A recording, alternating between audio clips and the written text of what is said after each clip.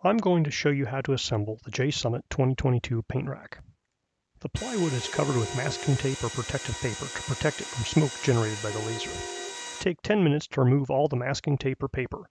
Be sure to not leave any on the tabs, as it may make them hard to fit into the slots. Lay out the individual pieces and dry fit them first without glue to make sure all the tabs fit the slots properly and you understand how everything goes together. Several of the pieces are symmetrical, so pay attention to which side is finished and make sure the finished side is on the outside to make the final storage rack look nice.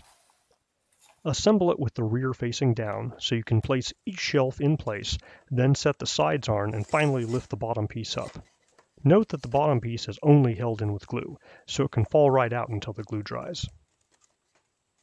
I recommend tight bond wood glue, although you don't really need the waterproof version for this application. Be sure to assemble on top of waxed paper or a piece of plastic so you don't glue your rack to the table.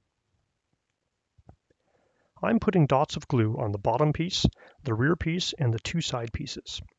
On the side piece, pay attention to how far each shelf goes out. You need fewer dots of glue as the levels go up and the shelves get less deep.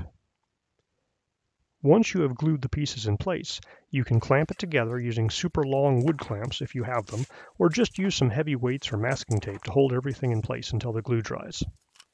And then just fill it up with your supplies.